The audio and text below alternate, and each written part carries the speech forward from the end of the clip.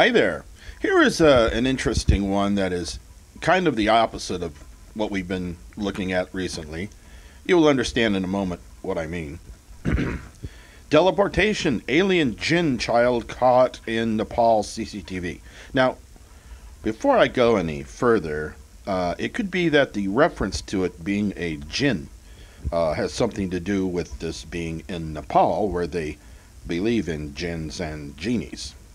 Over here, it would just be like a time traveler or maybe an alien that looks like a kid.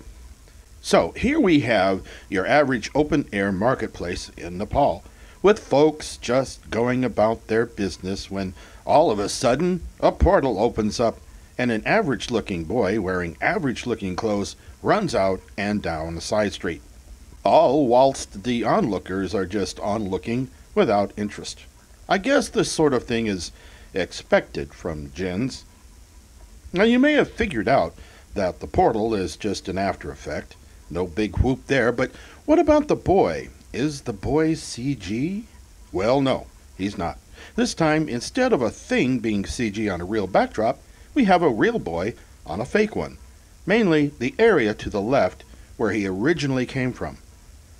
Simple analysis shows that a mask was made in this area to cover up the kid running into the scene. That's why we don't see him until the cheesy after effect happens and he pops in out of nowhere. Thanks for watching.